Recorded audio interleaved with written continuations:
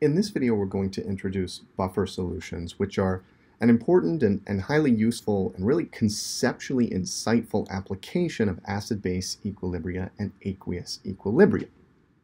And to introduce buffers and sort of get us thinking about where they come from and why they exist, I wanted to return to this graph of the concentrations of various ionization states of a polyprotic acid as a function of pH that we looked at in earlier discussions of polyprotic acids.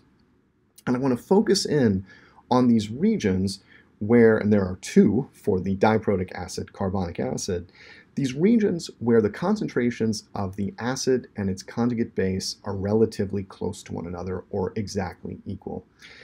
And so, for example, for H2CO3 and HCO3-, there's this region roughly bounded about here where the concentrations of HCO3 and the conjugate base are roughly equal, and at that orange dot highlighted in the middle, they're exactly equal to each other. Something interesting about this particular region of the graph appears if we turn our heads sideways and consider how much pH changes as the concentrations of H2CO3 and HCO3- change a great deal. So pause the video, take a second, turn your head sideways, and think about what's happening here. Is the pH changing by a lot or not by much as these concentrations change in this region?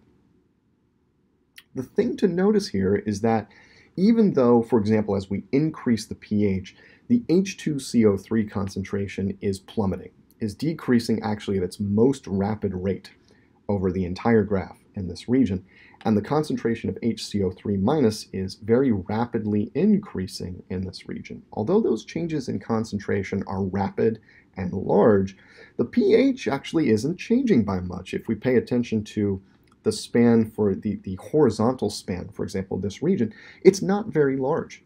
This is the hallmark of a buffer solution, which is defined as a weak acid and its conjugate base in approximately equal amounts, or a weak base and its conjugate acid in approximately equal amounts. And we can see why the approximately equal is important here. This is the only region of the graph where, although concentrations are changing by a great deal, pH isn't changing very much. In fact, in most of the other regions, the opposite is true. pH changes a great deal even as the concentration of, for example, HCO3- doesn't change very much. So buffers are very special in that they can maintain a roughly constant pH. There is a little bit of change here, especially as we get out on the fringes, despite very large changes in the concentration of the weak acid and its conjugate base. This is the beauty of buffers. And they're not just important for practical reasons in terms of controlling pH. They are very important for that experimental purpose, especially in biochemistry,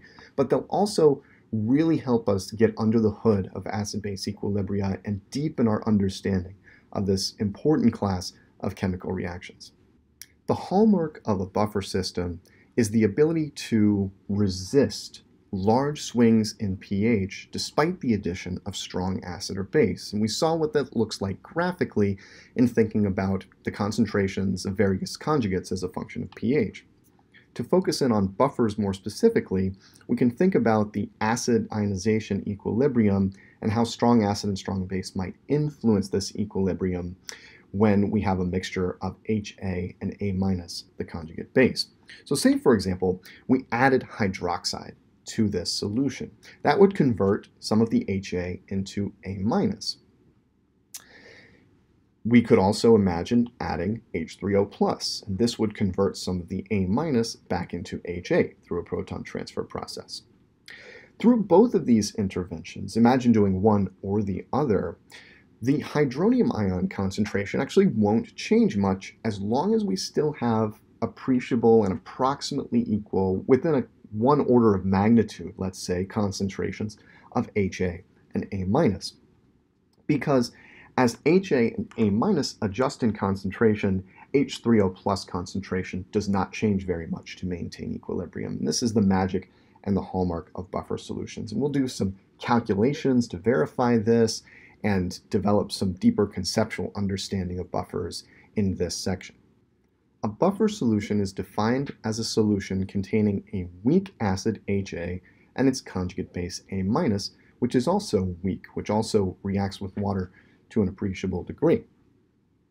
And this image at the center of the slide shows you really the hallmark ability of buffers to resist large changes in pH where unbuffered solutions would undergo huge swings in pH. So in A, on the left, we have an unbuffered solution at pH 8. And on the right, we have a pH 8 buffer system, a mixture of an acid and its conjugate base such that the pH is equal to 8, with appreciable amounts of both the acid and the conjugate base. To get to B, we add 1 milliliter of a 0.010 molar solution of hydrochloric acid. And this solution has a pH approximately equal to 2, right? Looking at the concentration of the strong acid HCl in the solution. So this is quite a bit of hydronium ion and would be expected to lower the pH of these solutions considerably. And in fact, that's exactly what happens in the case of the solution on the left, the unbuffered solution. The pH here is low. We don't have an exact value because we don't know what the initial concentrations are in the unbuffered and buffered solutions, but we can say it's going to be quite low. And the pH indicator here turning red tells us that we're at a low pH here. But notice the pH 8 buffer, despite the addition of this hydronium ion, has not turned red. pH is quite a bit higher, and in fact, it's approximately equal to 8. The pH hasn't changed by much.